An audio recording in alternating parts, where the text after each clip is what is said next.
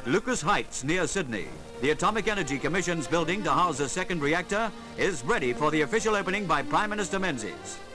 There are 2 new buildings which cost £500,000, and the new reactor is primarily designed for vital research into the development of domestic nuclear power.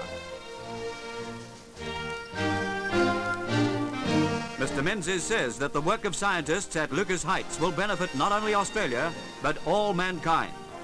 900 scientists and technicians are employed here on full-time research. After his opening speech, Mr. Menzies walks to unveil a plaque to commemorate another step forward in Australia's nuclear progress. Mr. Menzies inspects the new buildings, which mark another big step in Australia's progress in the atomic age. Atomic energy for peace and prosperity.